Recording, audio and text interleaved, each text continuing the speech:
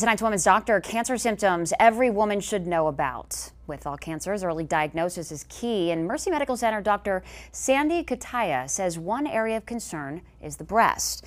If you feel anything abnormal in your breast, let your doctor know right away, especially if it persists after your menstrual cycle.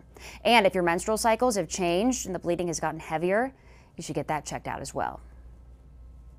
In general, what I want patients to know, men and women, is if there's anything that's not your normal that you feel has changed and you don't have a good explanation for it, and it's been going on for some weeks, you should get that checked out. The doctor says best case scenario, it's nothing. Worst case scenario, it is something cancerous, and the earlier they catch it, the better patients do.